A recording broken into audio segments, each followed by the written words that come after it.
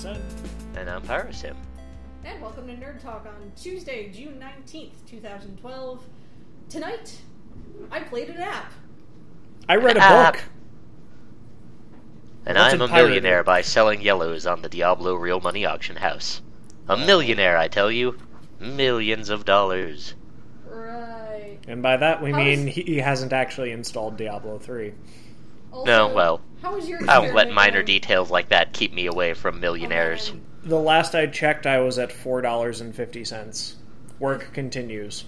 So, Sen has this idea that maybe he can make just enough in the Diablo Real Money Auction House to pay for the game.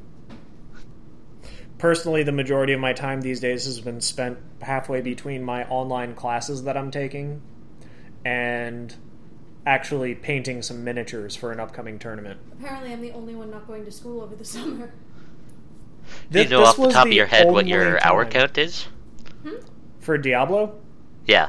The last I checked on my Barbarian, I had hit 35 hours. And he is still in Act 2 of Hell difficulty. It's not very long. No, and considering he's not at the range where he would be earning items that are worth value, being at 450, not so bad. No. Oh, compared to the last 2 weeks, we're practically strapped for news. But mostly just because the last 2 weeks were absolutely overflowing. Right. Also because E3 was a thing. E3 was a thing, it happened, Watch Dogs clearly won, and that is the end.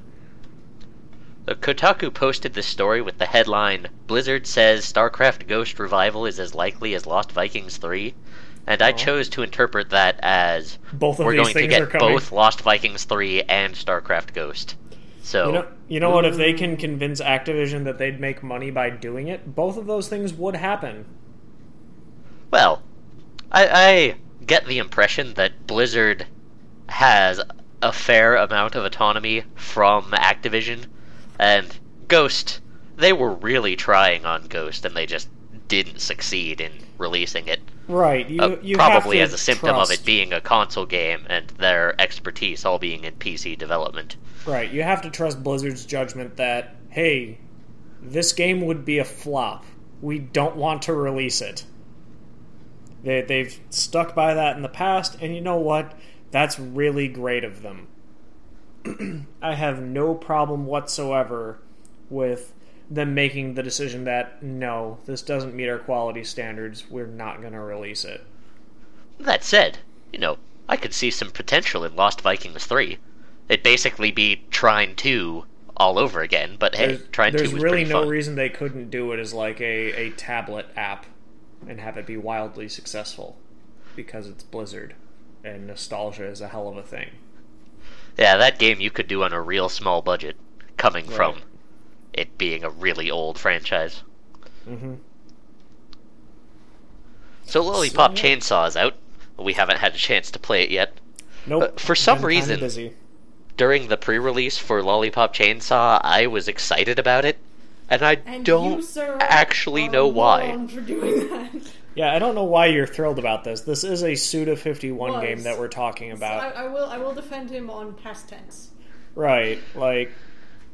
I'll give them credit that I didn't even realize from their advertising that the game had a support cast made up of Juliet's younger and older sisters and her father, who apparently makes an appearance in the game, and that they're, I guess, a clan of zombie hunters, as if that this world just has a problem with zombies. They keep appearing and messing up everything.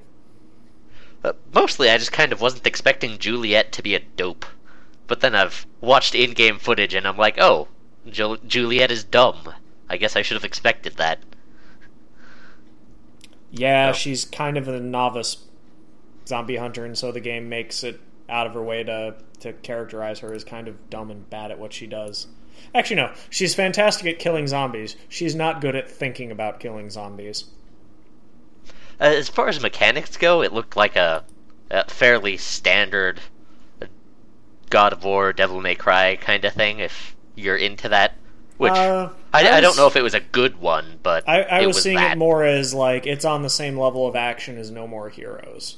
Generally, single plane, combo based. The only difference is where Travis Touchdown stole a lot of his moves from anime and Mexican wrestling. Juliet's going to steal most of her moves from the playbook of how do we get the most panty shots for our time. Yeah, and the achievement for the There is an panty shot achievement disappointed for me. peeking under her skirt, yes. I was Really, not the game aware just of that doesn't give until you that in after the first my like 10 disappointment seconds of had set in. gameplay. That's That's not true. like that should be the achievement for wow, you watched the first cutscene. That's the title screen. Although Yeah. that seems kind of like that would be actually very funny if they had that achievement and it unlocked as soon as the title screen popped up. But that would be self-referential. This is that would be we know satire you're and gonna- hilarious. Yeah, except this is we know you're going to do it, and we're going to encourage that behavior. No, you're gonna do it. I don't think you have a bloody choice in the matter. I think the game's going to force it on you at some point regardless. There was one mechanical thing that I thought was sort of interestingly integrated into the story, which is that there's these headless zombies that are walking around, and you stick the head on your belt onto the zombies, and then you play a little rhythm minigame Where she to make the encourages zombies the do what zombie you to want. move. Right.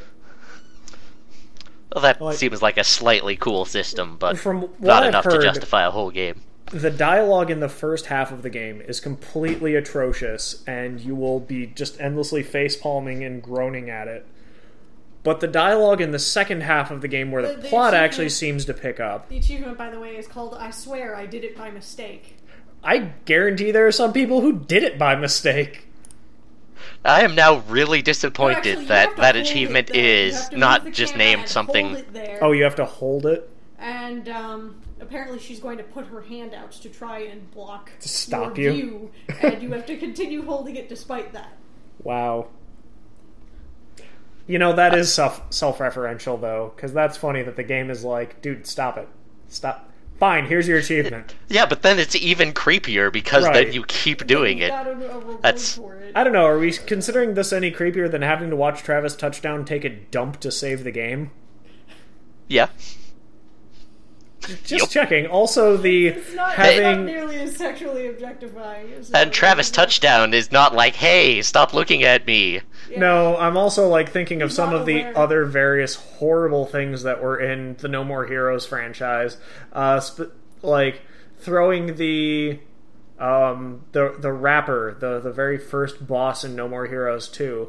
He throws his floozies at you as a weapon during the opening cutscene. It's like that's a thing.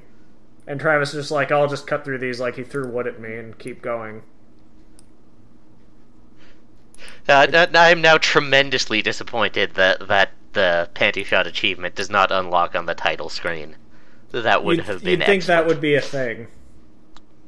So, Sen, back, like, at the beginning of E3, you made me put Resident Evil 6 or Dead Space 3, I don't remember which on our list, but neither of them we have gotten around to.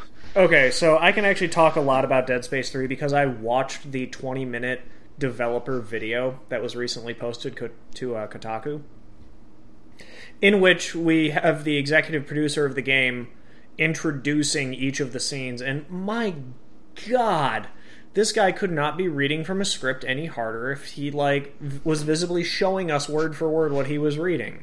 Yeah, it seemed like a major theme all throughout E3. One of the notes I had on my E3 notes was that Reggie Fils-Aimé seems like a crazy robot because he's reading from a teleprompter all the time, and he Yep. could not be more awkward about it. Right. It's just awkwardness to 11.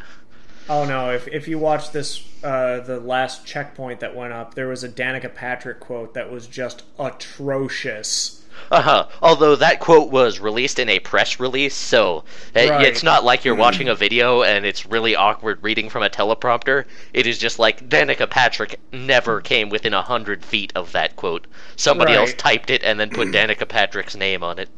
Yeah, absolutely. Okay, so Dead Space 3.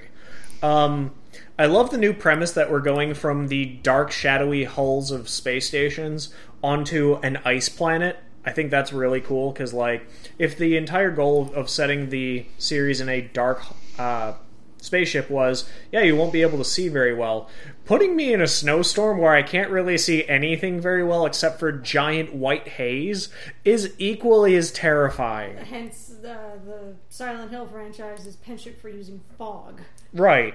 That is just as effective, and I like the new shift.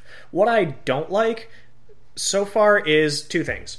I don't like the idea of co-op, and I've already seen this addressed in a couple places that, it's just as terrifying to really be on this adventure with a guy standing right next to you as it is to be doing it by yourself. Because that guy could turn into a giant shrieking monster at any second.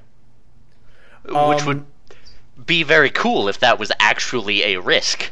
Right, but unfortunately that's your co-op partner, so he's going to be It's fine. drop-in, drop-out co-op that was announced. Right. Anyway. Which is unfortunate. I think having a mechanic in where you could potentially have someone traveling with you, and it was an advantage because he could help you fight, but there was also the chance that he'd be infected and try to kill you. What they should do is do it Journey and or Dark Souls style, where it is unclear if a model in the world is another player, and you don't know the other person's gamer tag. Okay, I guess Dark Souls isn't like that, but both Dark Souls and Journey disable voice chat. So Right. they should do it such that a person could be a co-op player, or it could be an AI. And then there should be insanity effects that incentivize you to kill your co-op player. Well, this is interesting because a Visceral Games developer has confirmed that it was, quote, always intended to have co-op in Dead Space. And Sure it was. Their inspiration was System Shock 2, which had co-op support. I don't know if that's true. Also, if the player chooses to play alone, John Carver, Yeah, he becomes an other NPC. person. He'll still be there. yeah, is gonna show up anyway. Yep.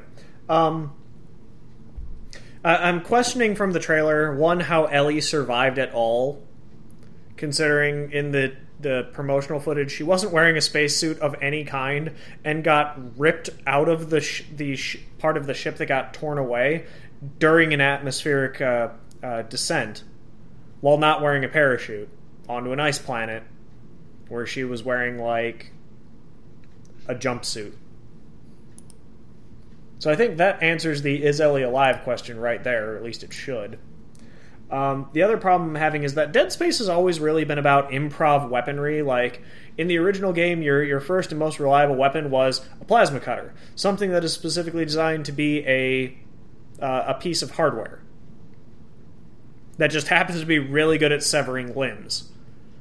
This Dead Space, from all the promotional material I've seen, Isaac is wielding a military-grade shotgun/assault rifle from the start of the game that has universal clips. Yeah, my definition of the survival horror franchise, or survival horror genre, is almost exclusively based around the limitation of ammo. So, universal clips takes it right out of that for me. Right. It really feels like Dead Space 3 has become a military shooter. And the reason that's kind of disappointing is that there are a lot of shooters that are very good, but there aren't very many horror games that are very good. Right. So having one migrate from horror to shooter is a loss. Right. Dead Space 2 was an amazingly terrifying game. I absolutely loved the sheer feeling of horror at realizing, oh crap, I have to go back in the Ishimura. I don't want to go back in there.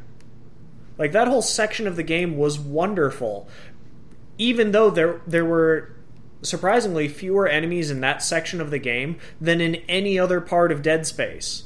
That section was frightening because you had to revisit all of those locations and see the damage that was done there. And also, just because there's the effect of, if you're not fighting necromorphs right now, at some point you're going to be doing it again. Yeah, what's so the game you've got to going expect do to me? they're around every corner. And they never come, and it's just the building of the tension as a result. Absolutely. That was fantastic. I absolutely loved Dead Space 2 for the horror that they managed to put in that game. Dead Space 3... The need to stomp on everything was kind of theme breaking. Just my crazy foot will gore. destroy gore everything. fest. Finding money in people's chests and stuff. Kind of weird. I'm so sorry for the loss of human life. Hold on, let me stomp this guy. He might have a clip. Speaking of tension due to zombies not bursting out and attacking you, Pixie, tell me about Zombies Run. Ooh, that was a... Don't do it. Don't. Well, do it. it's probably fine at this point, probably already because done it. if our audience listens to lots of podcasts, it is actually like a thing. One of the earlier podcasts I listened to in my listening career is the End Gadget podcast, which eventually became the Vergecast. And they spend just about a quarter of their show, every show, talking about segways and making puns about segways in conversation relative to segways that are the gyroscopic scooters. And then they have a sound effect of a gyroscopic scooter anytime they change topics. Anyway, so... Zombies on gyroscopic scooters are chasing you, Pixie. They're gonna take your supplies. Run. Run faster. So, I played a game on my phone, and let me see what else it's out for. I know you can also play it on an iPod Touch, but let's see. Zombies Run. Do we do this for the Android as well? Is that what we're checking? Android app on Google Play, yes. Cool. Oh yeah, because that just came out actually last week, or earlier this week, depending on when you're listening to this. Next week, if Pyrosim is slow with the editing. Yeah, that's my Pyro, name you're after now I a go on a rapper. diet. Actually, I was going to say that's your new weight loss supplement. Oh yeah, you're right. I can be a billionaire. It's the perfect name. Introducing My marketing Pyro- strategy is all locked down. Nerd Talk presents Pyroslim. Just a nice little video here Of Pyroslim? I hope so. on the Zombies Run game website. So,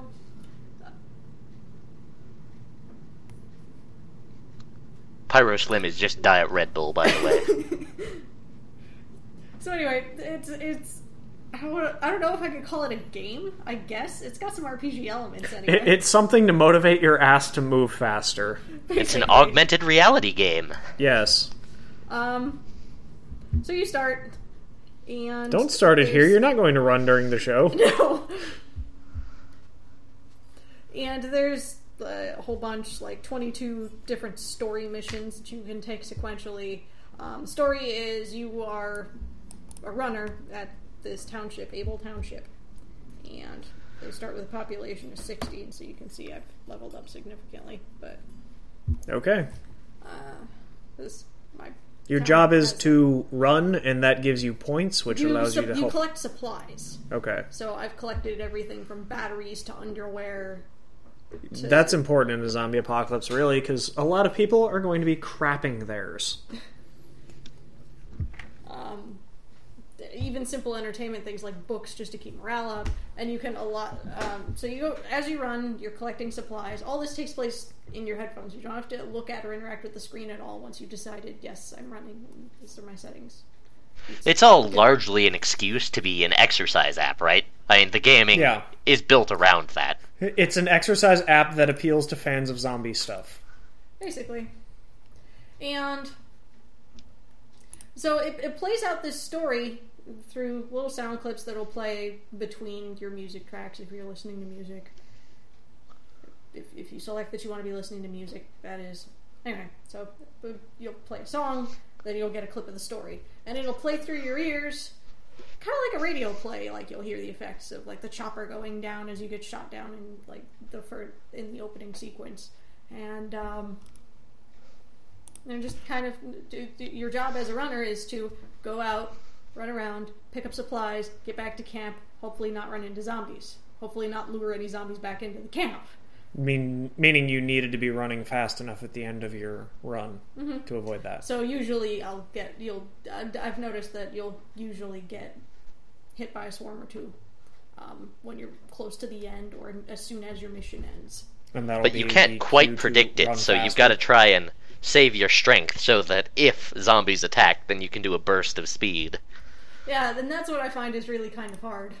Because there's, like, in story, they're kind of trying to motivate you to go faster to begin with, like, oh, I can see one over there behind you, run faster, like, just in-game, and you kind of get sucked, I kind of got sucked into it. I'll find myself replying to the fictitious people in my earphones. I sounded like a crazy person. Maybe I shouldn't take you running on the trail near my house then. People are going to think I'm the guy who runs with the crazy person. But it's funny. It's got a sense of humor there. They reference other townships. In fact, while I was out running today, what we did was the gates on Able Township got stuck open, and so myself and another runner had to lure the zombies away while also staying fast enough so that we don't get turned into noms. And at one point, we were like, well, we're surrounded on these other sides. I guess the only place we can go is north. Hey, there's this other township over here. We could run them into over by their camp. Don't worry about it. They've got guns. You're a jerk. It wasn't my idea. You're a jerk runner. Actually, they hang a lampshade on the fact that you don't respond to anything that they say, kind of like a Gordon Freeman type. They'll do the, you're not going to argue with me, are you? Like, they kind of hang a lampshade on the fact that you don't ever talk. Like Alex Vance in Half-Life 2 is like, hey, you're kind of the strong silent type, aren't you? Yeah, no, this makes me think of a picture I saw this week of, like, Dora, as in Dora the Explorer, just staring at the viewer, and it said, which is more awkward, watching Dora stare at you or responding to her? I was gonna say, if I have a solution for people in your town thinking that Pixie is crazy when you're out running, is that you should just run slightly faster than her, and then people will think you're running away from the crazy person, and it'll be fine. Motivation. Run from the crazy person. So you mentioned another runner. Are there multiplayer aspects? That hadn't crossed my mind, but that sounds like it could be awesome. Supposedly, according to the FAQ, this is something that's going to be added later. But like I said, they just, like, a few days ago added support for Android, so it was kind of a slow thing right now. It's a eventually thing, but not right now. Well, this was $8. That's hugely expensive by the standards really of apps. App. But not really expensive by the standards of, say, XBLA games. Right. It seems like a pretty cool so toy. It's got a story going on. You've also got, if you should tire up the story for whatever reason, there are supply-based missions, and these are things that are meant to, I haven't just be independent things. Well, just, I'd say, I've done this one already. Lure them away from the town. Stuff like that. Or run around until you find this item. Those are meant to be replayable, basically. Randomly generated. Once you finish the story, you can basically get away with doing these over and over if you want. Right. As you're running around, you'll randomly pick up supplies. It'll give you an audio cue like, you picked up a pack of underwear or a can of food or whatever. A box of porn. 9mm bullets. A baseball bat. Is it funny that I immediately thought baseball bat as weapon and assigned it to the armory instead of assigning it to the recreational facilities? That just means you've been watching baseball. zombie movies way too much. Well, that just means you're correct. Baseball isn't a sport. Not in the zombie apocalypse, it's not. So yeah, and then what you do with your supplies is when you get back, you can drag and drop them onto the different buildings. And basically you level up your buildings as you level them up. You get more missions. You'll obviously get them in a different order if you're, say, leveling up your hospital before your armory or vice versa. So there's a few different buildings that you can allot those resources to. And so it's got a little bit of an RPG elements type thing to it. Let's see. What else is there? I find the characters are really funny and memorable. So it plays music from your music library, but it kind of builds it into the universe. Yes, because there is an in-narrative reason as to why you're listening to music, which is, I think, well, they set it up in like the second mission or so, that a couple of the guys in the comm tower are bored, and so they're going to start making radio broadcasts. And so, on occasion, and even after you've finished a story mode mission, it'll be like, okay, you're done with this mission, we're switching to radio mode. And between clips of, between your music tracks, you'll get clips of like basically DJ banter. Okay. Which I think is really cool. And then we're gonna play another song here. I'll just say anything that gets people exercising, I'm for. If this motivates gamers and zombie film nuts to get out and move... You don't need to be using a smartphone on this. It is compatible with the iPod Touch. Because you don't have to be using your GPS. It's not focused... Because this means that you can even use it on a treadmill, you can use it while you're walking. You can use it on a bike, I guess, but it would sound kind of weird. Right. From a story standpoint. Because really it's just using the accelerometers. Yes. You can choose to use the accelerometer. Basically, I choose to have it get a fix on my GPS before I go out, but you can also use the accelerometer. Cool. Particularly if you're in an area that has crap for reception or you're using your iPod, stuff like that. Which I thought was really cool too. So it's much more accessible, and that means you could even be walking or using a treadmill. You could, in theory, just be walking and then put on a sprint when you run into zombies. But you tend to look crazy. If you're while like doing Sen that with his public. Pokewalker, you could duct tape it to an oscillating fan. You chump. And then win. The thing is, it's looking for basically a change in pace, not a specific speed. So it wants you to put on more speed than what you were previously doing. And actually, you can turn the zombie chases off if you don't want those to be screwing with your routine here. So I've got them on. You don't have to. The other take on this from something like to that it get has people a warning to for walking exercise out to vehicles. Yeah. is that it's just... This is a window-dressed version of apps that Pixie and I have already used for this purpose a number of times, like I Map My Run. It's the same thing, except with a game wrapped around it to make it a little bit more interesting. Yeah, and I think the story would help keep people motivated, too. You can still post them to Facebook or Twitter, your runs, after you finish them. I think they're going to be integrated. But you end up looking more crazy when you do that. I did because it'll say like Pixie picked up 3 medkits and a pack of underwear and avoided 72 zombies. Let's see. I'm gonna go back and take a look at what the actual text of that post looked like. Or it will say things like, Pixie played Zombies Run in a grocery store instead of on a sidewalk like normal people. She didn't know there was a pause button. Okay, I guess I have to tell that story now. The way that it works is, for the zombie chases, is randomly while you're running, it'll say, alert, zombies detected, or something like that, and then you'll get a beep, beep, beep, beep, and they'll throw some background groaning and shuffling noises or whatever, but it's the beeping that you have to pay attention to, because the frequency of the beeps tells you how close the zombies are to you. And of course you'll get a warning like, oh, they're only 15 meters away or whatever. But that's supposed to help you keep pace with, oh god, I have to run faster. Right. And the thing with that, I'm laughing because I'm remembering the story that I have to tell now, because this is all set up for that.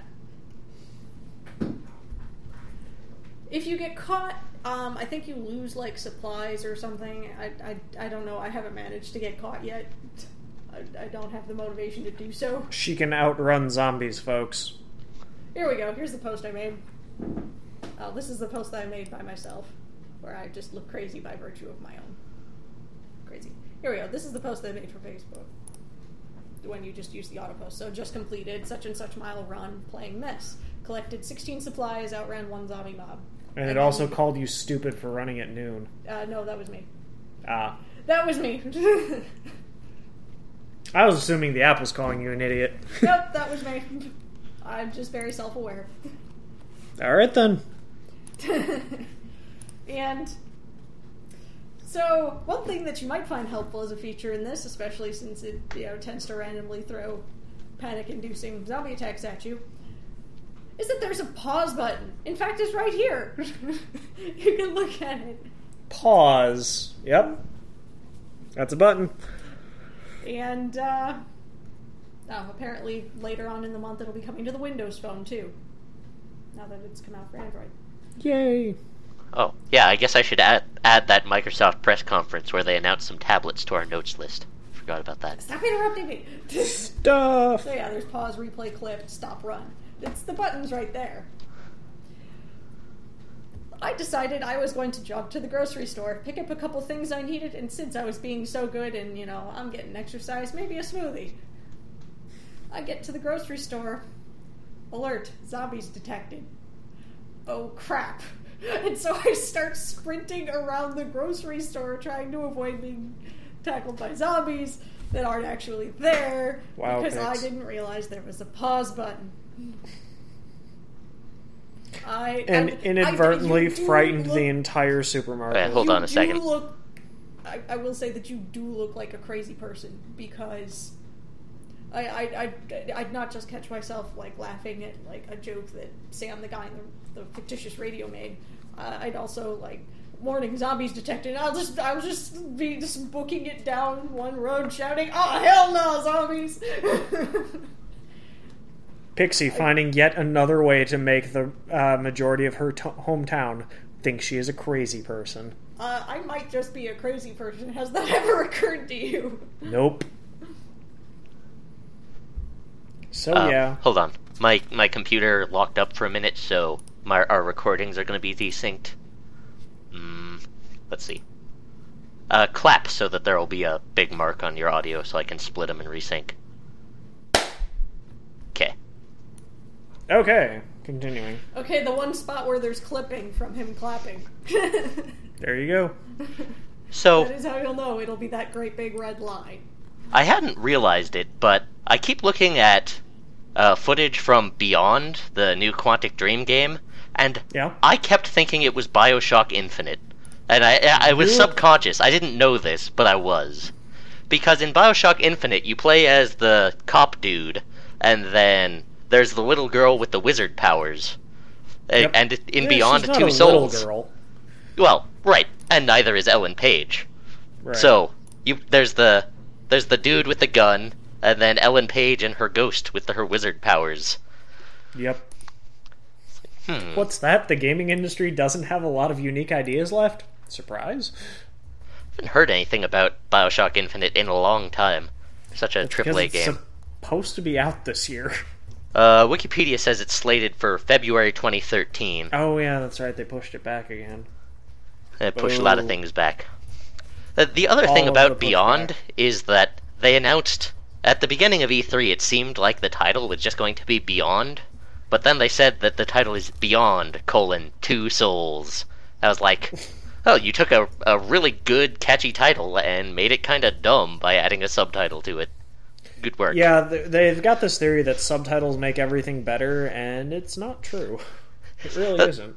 It's like SimCity is the name of a game that's already been released and is very popular, but nobody's ever made a game named Beyond. So that was like prime territory you had staked out. You abandoned it. Well, if you've got an original name for a franchise, why spoil it with a subtitle? I hate to tell you, but you could have called your game Kingdoms of Amalur, and it would have meant just as much to me as Kingdoms of Amalur Reckoning. The idea behind that is that 38 Studios was building hype for their coming MMORPG, which would be set in the Kingdoms of Amalur universe. But their publisher, I don't know if it was EA or Activision, they mostly marketed it just under the Reckoning name because they didn't want to give press to the MMO, and also because it was kind of a dumb name. There were competing interests there. And Kingdoms of Amalur isn't. That's that name sort of suggests that Amalur is something anybody has ever heard of before. Right.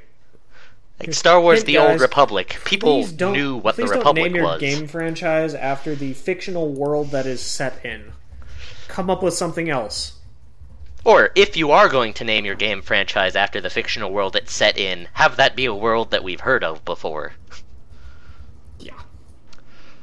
Yeah, calling the game Narnia, that means something to someone. Absolutely. Narnia, there's some visuals that go along with it. Calling your world Amalur and then naming the game that, not so much. I'm trying to think of what kind of visuals I get when I hear Amalur in my head, and basically it's I'm a fisherman who really has trouble pronouncing his sentences. Yeah, I'm just thinking that that's like an anthropomorphic fishing lure. It's like, There hey, you go. I'm a lure. Amalur. Yes. There we go. That joke ran itself into the ground. Let's move on. Duels of the Planeswalkers 2013 is coming out tomorrow. And Yay, did you ever Magic play still thinks it 2012? can play. I played the demo for the original release of Duels of the Planewalkers and was so unimpressed that I never picked up any full actual version of We it. picked up the 2012 version. Yeah, It was like super cheap on Steam. Despite them offering me real-world Magic cards for buying this game for my PS3, I never did because I had that little amount of fun with it. I actually liked 2012 fairly well for the limited amount of time I spent with it, and I don't know that there's more mileage to be had for me, but what I did play there, I enjoyed. I actually felt a little burned because it has like an RPG element where by progressing through the storyline, there is no actual storyline, but there's a series of missions. You unlock new cards for customizing your deck, and you unlock new decks to play with, and that provides motivation for wanting to finish more missions. But I bought the premium version because it was on a crazy sale, and I was like, hey, why not? And then it turns out that all the premium version meant is that everything was unlocked from the start, which means you lose the progression of the game. You're not unlocking anything anymore. Like, oh, I actually paid to make the game worse for myself. Dang it. I didn't know that until after I had already made the purchase, though, so... the other thing I wanted to say about Duels 2013 is... it is, like, halfway through 2012. This is fully 6 months away from 2013, so... being a little aggressive with this naming scheme, Wizards.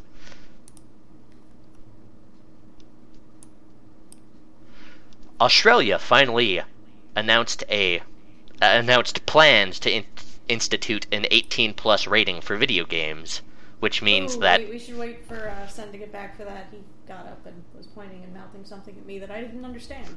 Huh. Okay. The power of editing will make that all work. But I think you should be there for that. Do-do-do-do.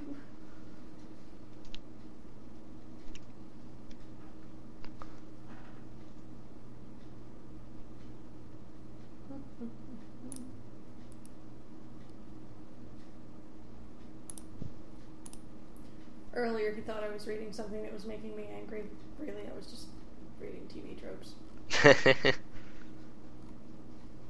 Apparently, I had a strange look on my face.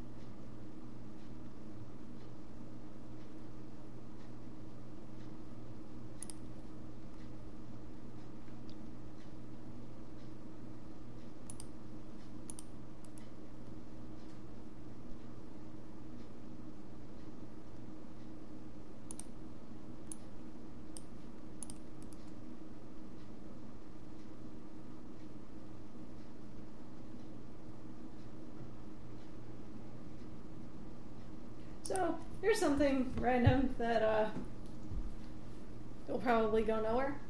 What the hell happened to that Beyond Good and Evil sequel? Do-do-do. They announced that like 4 years ago. Yup. And then we never heard anything since.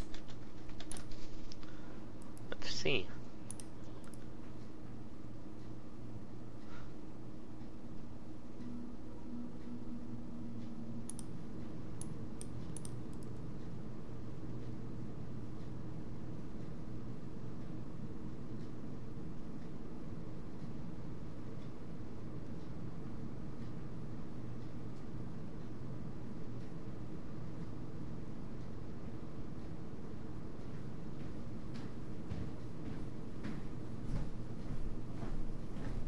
I have no idea what you were trying to say to me as you left, by the way.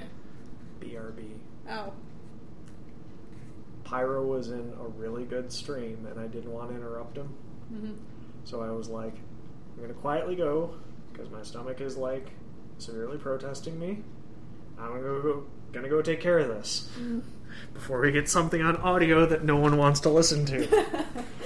Oh, God, So, my balls. I wanted to politely inform you that I will be right back. If I'd really thought I would have grabbed this and written BRB on it. But, like, Pyro was in a really good stream going on about Anyway, magic, and I was so- like, walk away. We're gonna get into another really good one. Pyro, go. Pyro, go. Australia do I need to has clap?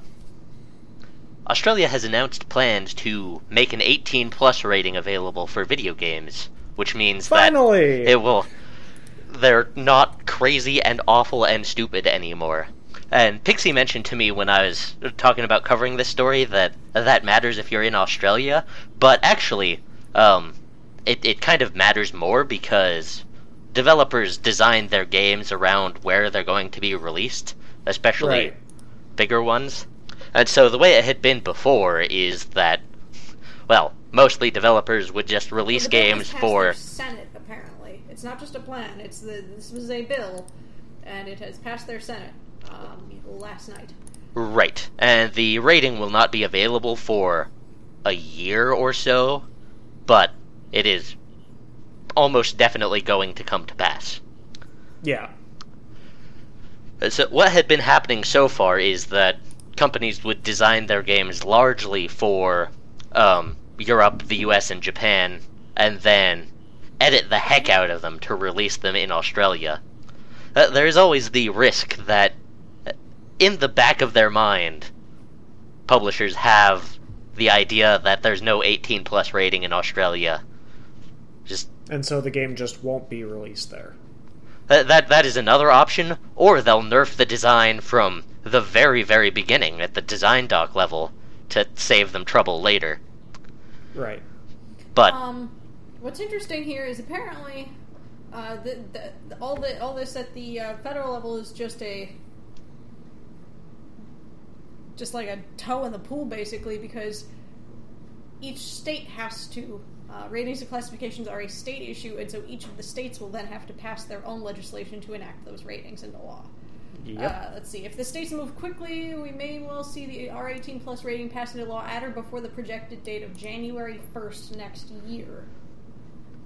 It's according to this r18games.com.au. other than just the practical effects of all these games not being released in Australia, much to Yahtzee's chagrin, amongst others, Yeah, he imports any M-rated titles he ends up playing. the sort of offensive thing about the lack of an 18 plus rating is the idea that only children play video games, and the medium has no merit beyond that. Yep. That is patently untrue, so get some acknowledgement to that is nice. Careful, Roger Ebert is going to fight with you about this games are art thing. Well, Roger Ebert Games are will die distractions for small very children. soon, so Aw. not because I'm gonna kill him, but cancer, and he lost his jaw already. And Aw. he's done some good writing and good contributions to society, but he has apparently lost his ability to keep up with the times, and now he will go away. Wow, Pyro. That's cold. That is ice cold and harsh, and I don't think I'm gonna take it back. It's like, well, if you cannot adapt to technology, then you have to go the way of the dodo for society to progress. Moving on, then. Pixie had a question. Pixie has a question. Pixie has misplaced her question. Your question was, whatever happened to Beyond Good and Evil 2? Ah! I didn't realize we were going to actually talk about that. Welcome to Developer Purgatory. I kind of didn't even remember that Beyond Good and Evil 2 had been announced, because it was officially announced in 2010, which is a long time after 2003, when Beyond Good and Evil came out. Yes, we got a video for it in 2010, though. There was a, let's see, announcement. Here we go. Yep. Michael Ansel first talked about Beyond Good and Evil 2 being in production in an interview with the French magazine Jeux Vidéo magazine. I don't know. Yep, you pronounced that right. I can't speak French. I'm gonna go right out there and say that. So I'm guessing. So where he stated that the game had been in pre-production for a year, but was yet to be approved, and that was in 2008. Yep. So it had been in pre-production for a year in 2008. Well, here's the issue. And then Beyond Good and Evil didn't sell very well in its original run. And then less than 2 weeks later, a teaser trailer came out. Yep. And that was shown at Ubi Days. Mm-hmm. Ubisoft is notorious for having almost all of their games developed by all of their studios simultaneously around the world, and they collaborate very well amongst their studios. But the official developer for Beyond Good and Evil that was announced is Ubisoft Montpellier, which has been going and blowing in terms of other games. They released From Dust, Rayman Origins, and the Tintin movie tie-in game. And they are the announced developer on Zombie U, which is one of the Wii U launch games. Or launch window games, of course, because we know new hardware at launch games never come out at launch. And then according to this, I'm going to go a little bit further, in December of 2008 at the VGL event in Paris, it was stated that Beyond Good and Evil 2 had been under development for a year and a half. The development team have received total freedom from Ubisoft, giving them the opportunity to make the game however they want. Then in another interview in March of 2009, he stated that the game was still in pre-production and they wouldn't start actual development until they decided on all the tools and processes, which made it sound like possibly next-gen game. So, the conclusive answer is that unless you work at Ubisoft Montpellier, there's no way to know what the deal is with Ubisoft 2, or with Beyond Good and Evil 2. Ubisoft, the game. No, Ubisoft 2. It's just the sequel publisher to Ubisoft. We made the sequel. It's a more modern, better publisher than Ubisoft. Apparently, it was announced as Ansel announced in June of 2011, so last year, he plans to develop Beyond Good and Evil 2 for the next generation of consoles, which have yet to be announced. Speaking of, I heard an interesting rumor about the next generation of consoles from this year's E3. Mm-hmm. That Watch Dogs looks too good. Watch Dogs and Agnes Philosophy, specifically the new Square game, look too good. Agnes Philosophy was specifically a next generation tech demo. It was announced to be on next generation hardware. Okay. Right. But because of those two demonstrations and the fact that they were being run on PCs at the time, despite the fact that they were announced to be console things, that they look too good to be for the current console. Yeah, I have no question whatsoever.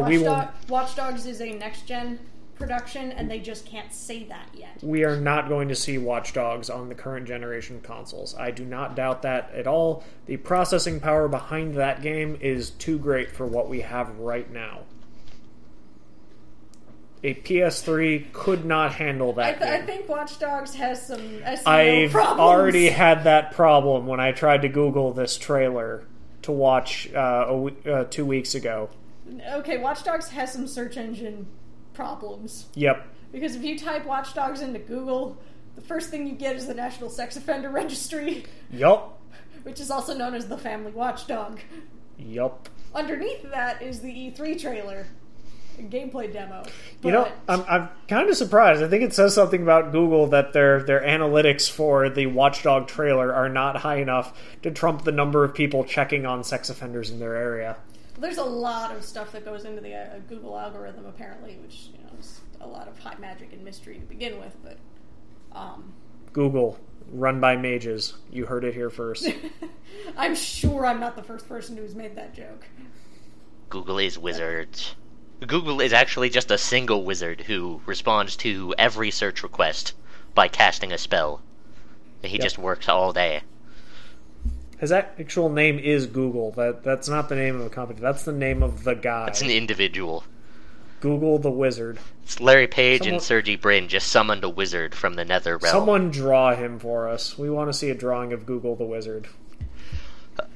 Speaking of next-generation consoles, there was a document leak, allegedly, and this is a fairly sketchy rumor, stating that the Xbox 720 would be $300, updated Kinect, and have connected glasses, which are... Can we not do goofy peripherals anymore? Because I'm getting really sick of this. Shoot, is this in a doc? I remember you showing me this image, but I wanted to show Sam. I am so tired of goofy, weird peripherals. I'm barely tolerating the Wii U as a thing as it is. I don't want to see PlayStation glasses. I don't know a single person who bought the PlayStation Move. My Kinect was used once. I am 100% for goofy peripherals because I'm not the person who's buying them.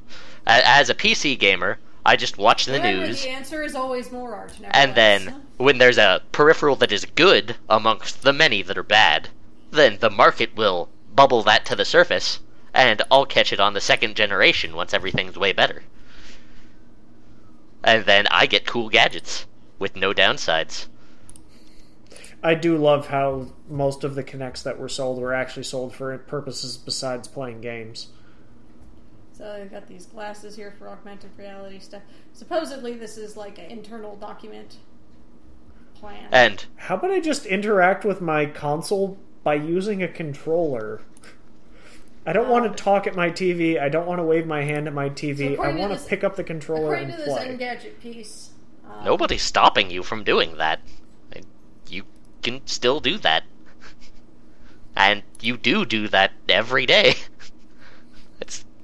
It's not going to go away. Proposed developments include cloud-based entertainment, which is already kind of a thing with the cloud-based storage, native 3D, augmented reality glasses, scalable hardware. I don't want to look around my apartment and see necromorphs coming through the walls. I don't know. I think that would be the definition of a bad day. That sounds pretty awesome.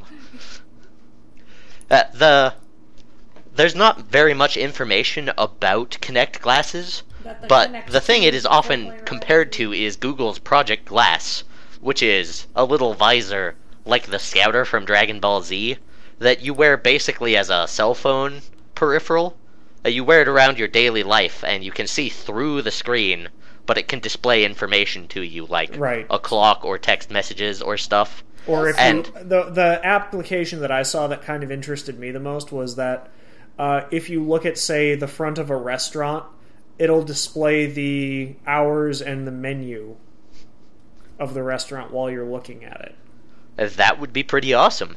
Another thing that would be pretty awesome for Project Glass in its outside the living room context is Zombies Run. Because there's no indication in Zombies Run, really, of how close the zombies are to you, except for a beeping, like a bomb, that gets faster. A visual indicator would really supplement that a lot. I don't know, being able to look at the noodle factory in Las Vegas, Nevada, and have it tell us that it's a freaking noodle factory would have been nice. I don't think this one was your fault. Yeah, I fully take the blame for Noodle Factory. Right. I was the champion of Noodle Factory. And then he made up for it by taking us to that wonderful dim sum place afterwards. I've never been more embarrassed. Just like, I think the Google Glass thing sounds ridiculously cool. I cannot wait for this to become a part of everyday technology. I'm questioning how many people are immediately going to make the over 9,000 app for it. Well, Remember, Every Microsoft single also- human being on the planet Earth. Guys, 7 billion people will make that. Microsoft already unveiled its Xbox Smart Glass at E3 this year. That is a totally unrelated thing. That is using a smartphone, such as an iPhone, iPad, Yes, Android device. but that is referenced in that in that rumored document. Uh-huh. That'll be a part of the 720. Right here. Right, so we already have pieces of what's Right supposedly going to become the next Xbox. And since But that's not much of a revelation. If there's Right. a new technology that they're integrating at end of life with Xbox 360, it will probably be more closely integrated with the next generation. Yeah. I mean, we can admit, Live was the defining thing of this Xbox. Like, integrating Live this much into the consumer experience was a phenomenal success for Microsoft. They did a fantastic job. It was really well received. Now they are going to have to step it up, though, because every other game console is going to be running the same kind of live features, the same kind of social network integration, the same kind of third-party software integration, Netflix, Hulu, Zune. Probably Except not Zune for the other people. The Wii U is still going to have friend codes. Simplified friend codes, but friend codes. Because Which Nintendo means doesn't terrible. trust their players. That means that Nintendo should die. Much like Roger Ebert. I have no remorse if you won't join the future. Episode in which we declare war on Roger Ebert and Nintendo. If you Say refuse what you will to join about the Roger future, Ebert, but it's too then you're far gonna when you're die. going at Nintendo. I mean- part of the problem is that they try really, really hard to ensure the family-friendly aspect. Yeah, they're trying to protect their younger audience. Whereas Microsoft and Sony are like, your problem. Yeah, it's like, we know there's dicks. The idea that you can, like, do little drawings with your next-gen Wii U Persona things. Right. That's just asking for it. but there is a We're playing number Draw of Something, parental and every controls picture you is can a use penis. to protect a child from Xbox Live and PSN, up Right. to and including not connecting those consoles to the internet. Yeah, The it's- thing about Nintendo is that in order to protect these little kids, we are absolutely hamstringing all adults. Yep. which is And that- basically the same thing that Australia's been doing. Yep. Gotta protect That's the just children. not acceptable. Even if you're making them sit in a airtight box. So yeah, what else do we have this week? I don't know, we've already been going like an hour. I know it. Well, we haven't really been going for more than an hour because there was Oh, a yeah, there were fairly big long break in the gaps. middle. Pixie, since the Humble Indie Bundle, you've been playing Psychonauts a little bit. You like it? I do, actually. I had heard lots of good things about this game, but never. It was just one of those titles that I had missed. And let's see, how many hours have I sunk in? It's your fault Tim Schafer cries at night. I've now sunk 8 hours into this, and I still feel like I've barely touched it. I really do. It surprised me because for some reason I thought this was going to be like a quick little adventure Nope. thing. This game's freaking huge. Psychonauts is an enormous platforming, multi-tiered exploration game, and There's it just gets so deeper as you go. Much stuff. I just can't believe how long this game is. My Steam counter says I've put 13 hours into it, and I did not actually beat it. I cheated for one thing to get past a very long part where you have to collect. They're not figments. What's the currency? Arrowheads. Yeah. Yep. There's sort of a lame part in Psychonauts where you have to grind arrowheads for a while, and I skipped that part, so most of my time was spent in the actual platforming, and I'm still not near the end at 13 hours. I do love the sense of humor in Psychonauts. Like, the Milkman section of the game is Not there yet. utterly hysterical. You will love it. The Milkman part is pretty great. The Milkman is fantastic. I love going into every character's head and realizing just how messed up they are. Like, especially the military guy at the start of the game. Like, he is just... Oleander. Yeah, he is just, like, 10 stages of WoW. I utterly adore the writing in Psychonauts, and I wish there were more games like it. I just ran into that really screwed up Easter egg where you learn levitation and you're in Mila's head, her little dance party thing. I'm like, she's really interesting. And then I was like, oh look, there's some figments on that platform over there. There's this platform over there. I'm gonna jump on that. I was like, it's a nursery in here. This is different from the dance club out there that jumped out of the 70s. Right. Okay, a vault. Here's some memories. Oh god, she used to take care of children in an orphanage, and it caught fire, and they died, and she heard them psychically as they died. I think the subtext for Psychonauts is everyone has baggage. Everyone. And that reminds me of, in the StarCraft novels, I don't remember if it was Kerrigan or Nova, but they say that ghosts are usually very fucked up because they're trained assassins, but they can hear the thoughts of their victims as they're dying. There's one particular scene where she kills a dude who's thinking about waffles, and then she's haunted by waffles. It's like, he just wished he had eaten waffles for breakfast, and then I killed him. Stupid waffles. Worst last thoughts ever. Anyway, I was just...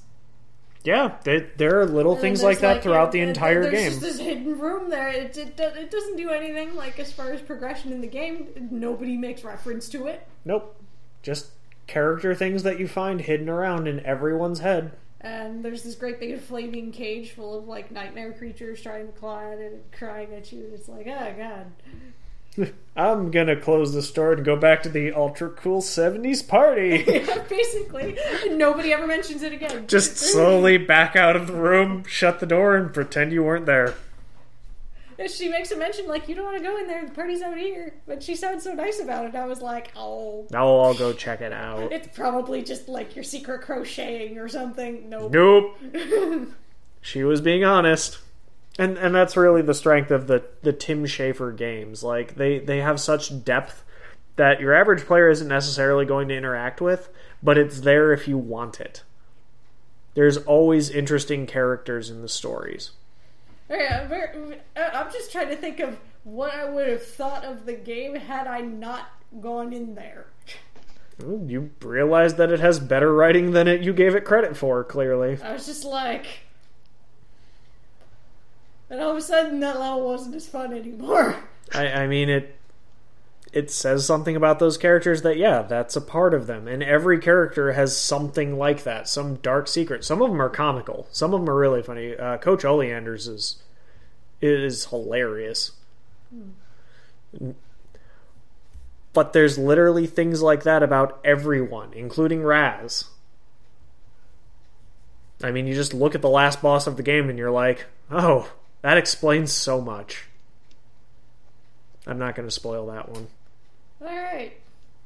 So, Microsoft had a press conference over the week where they announced their 2 Surface tablets.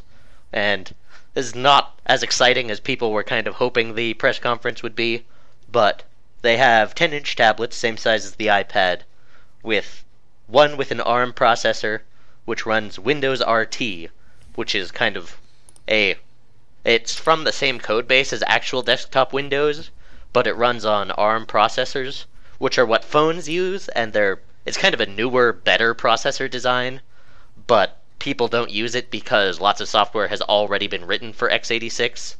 And then they have the Pro version, which runs actual Windows 8, and they look like iPads. They're not very interesting as far as I'm concerned. I know that Windows 8 was just recently announced, but... It has touch interfaces and Metro styling like the Windows Phone 7 interface. So Windows 8 will be the one we don't buy, right? And then Windows 9 will be the good version of Windows 8? They're like Star Trek movies? Yeah. You skip one and you're good to go. Sounds like a plan. Yep. It'll probably be fine. But... the press conference. It's, like, very app-based. Do I want apps for my computer? I don't think I do. Well, You already use apps for your computer. They're just Right. called software at this point. But do I want more dedicated Microsoft apps to get my computer functioning? This is the app that causes it to not crash on startup. Oh, we're charging you $20 for that one. Oh. This is the app that lets you connect to the internet. Yeah? That one's $8.99. Oh. The branding they're using for their tablets, which is Surface, was historically used for a tech demo they had of giant tables Yes, that had the- multi-touch touchscreens. The one that everyone was like, can we use it for D&D? That would be awesome. But these are not giant tables, so Nope. much disappointment. Very We will disappointing. find out more when they actually come out. Okay. Oh, one thing I wanted to mention. Dude, this week's big picture. Right It on. explained something very well that we only sort of touched on at the end of yesterday's show, which is the idea that Yesterday. Yeah, he did. there a is show objectification of men in media. Bob explains it all very well. Yes. He doesn't mention one point that I had made, but hey, I can scoop him on one thing, I guess. What is that point? The That the objectification of males as a defense falls apart because that is a power fantasy rather than any kind of exploitation. yeah, No, it's he not mentions a- that. It's not a sexual based thing; it's a capability thing. Right. Was that those characters still get agency? Kratos may be half dressed, but he's also tearing the head off of a chimera in rage. I think he kind of covers that. The one thing he kind of contradicts himself is that he says that portrayals of idealized male bodies are as pervasive as idealized female bodies, but then he goes on to say that there are lots lots of of non-idealized examples male of that, portrayals. So Yeah. he kind of, I thought he was wrong when he says the first thing, but then he corrects himself later. I really think the number of overweight females that I can describe in the gaming canon of every video game ever, I'm pretty sure I can count that on one hand. I'm not going to try to. The number of overweight male characters, particularly villains, Even good guys. even the good guys, that is a far more substantial number. Right, and that is the thing I was saying about idealized female bodies not being a bad thing. Is that yes, there are a billion portrayals of idealized male bodies, but that does not have the same effect because there's also lots of non-idealized portrayals. That's Yep. fine that you have the idealized ones as long as there are other things to balance it. Mm-hmm. The Old Alright. Republic just sent me an email saying that my payment for my subscription was declined, and I had no credit cards with them at all, so they're like, yours no credit cards have been declined. Your world has been closed. You will now be executed by an assassin. Just like this show. My Sith Warrior probably has that coming. He's not a good person. So do we The have show any... won't keep up with the future. It's we time have for it to anything die. else? We're going to go execute Nerd Talk around back. Come No, on, just Old this Yeller. episode. It's time. Aw, did you really have to go there? I did. Alright, so I guess I'll close up. In the meantime, I'm Pixie, I'm Sen. And I'm Pyrosim. and you've been listening to Nerd Talk. We'll catch you next week for Lollipop Chainsaw. Come on, boy. This is for your own good. We need some, sad banjo music now to close us out. Can you be sad with banjo? Followed by the sound of a shotgun blast. Pyro, edit those in.